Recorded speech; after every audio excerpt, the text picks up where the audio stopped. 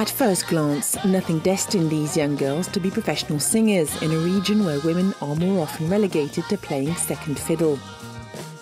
6 years ago, these teenagers knew nothing about music.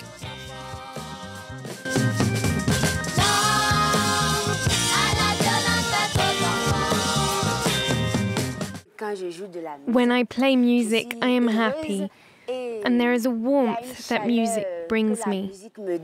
The girl band was formed after an announcement on a local radio station by André Balaguemon, the founder of what would become the Star Féminine band.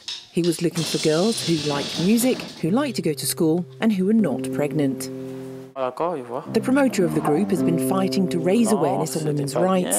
He witnessed a lot of domestic violence as a child himself. Blood was running everywhere. It hurt. I was crying. I still have this image in my head that this man could have hurt his wife and no one did anything about it. Star Féminine band sings in several Beninese languages, in French and in English. They've successfully made their lyrics catchy, despite singing about female genital mutilation, forced marriages or children's rights.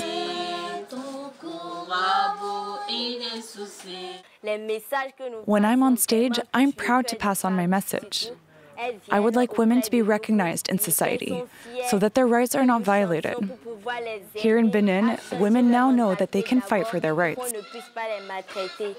The band has already released 2 albums produced by a French record company that defends artists who are difficult to sell.